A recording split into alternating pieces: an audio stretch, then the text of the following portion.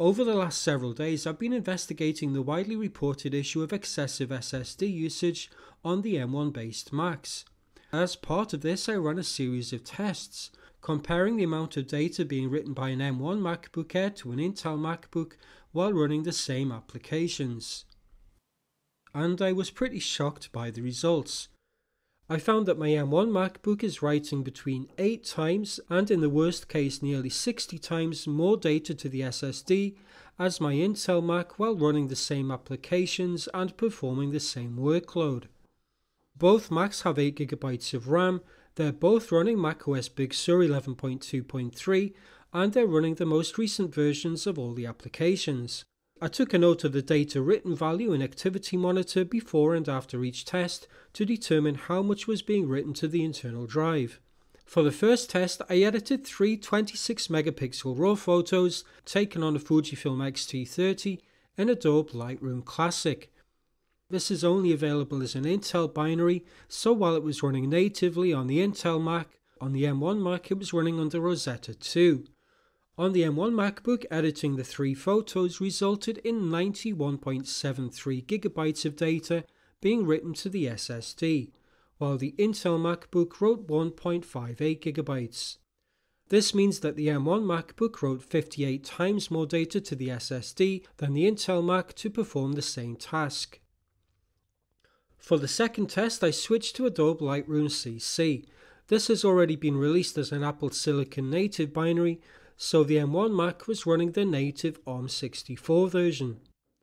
After editing 4 photos, the M1 Mac had written 37.55GB of data to the SSD, while the Intel Mac had written 1.82GB. While this is a big improvement over Lightroom Classic, the M1 Mac still wrote more than 20 times more data to the SSD than the Intel Mac. Staying with photo editing, for the third test I switched to Apple's own Photos app, and I again edited 4 26MP RAW photos on both machines.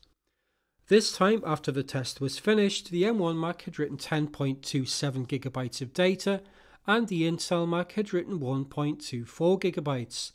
This is much better than the Adobe apps, but still means that the M1 Mac had written 8.2 times more data to the SSD than the Intel Mac to do the same work.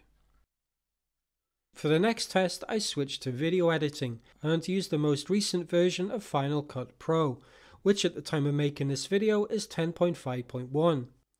I edited and exported a short 2-minute 16-second 4K video with transitions, color grading and a music track. The same video was produced on both Macs using the same clips with the same transitions and the same effects.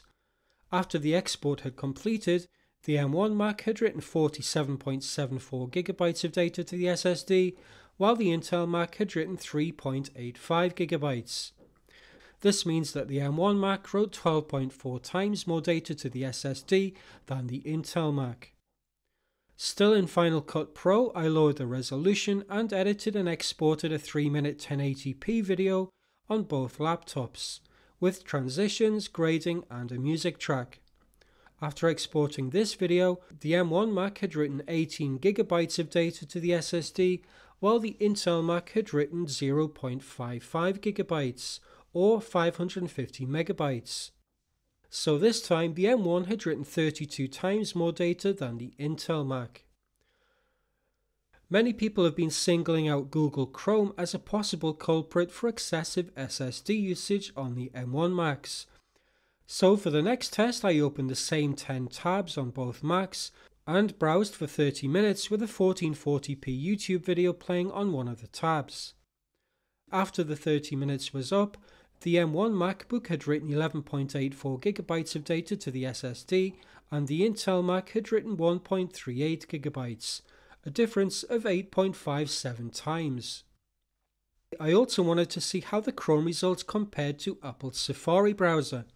So for the next test, I opened the same 10 tabs in Apple's browser and played a 1080p YouTube video while browsing for 30 minutes. This time, after half an hour, the M1 MacBook had written 10.29GB of data to the SSD and the Intel MacBook had written 0.82GB. So the M1 had written 12.5 times more data. So here's a graph showing the final result across all 7 of the tests. As you can see, in every test there is a massive difference between the amount of data written to the SSD by the Intel Mac and the amount written by the M1 Mac. This is despite them both having the same amount of RAM, running the same version of macOS, and running the same applications with the same workload. Overall, across all of the tests in total, the M1 Mac had written 227.42 gigabytes, while the Intel Mac had written 11.24 gigabytes. This means that the M1 Mac wrote 20.23 times more data to the SSD to perform the same tasks as the Intel Mac with the same amount of RAM. This figure of 20 times more matches up almost perfectly with the long-term figures over the lifetime of both laptops. The SSD in my M1 MacBook Air is about 7 weeks old, and in those 7 weeks 9.59 terabytes of data have been written, which is about 1.37 terabytes a week. My Intel MacBook is exactly 5 years old, and in those 5 years it's written 17.1 terabytes of data, which is about 0.065 terabytes per week. That's about 21 times less data written to the SSD each week as compared to the M1, which matches up almost perfectly to the results of my tests. I'll be releasing a longer video with a more in-depth look at this issue within the next couple of days. But for now, that's it for this video. Thanks for watching.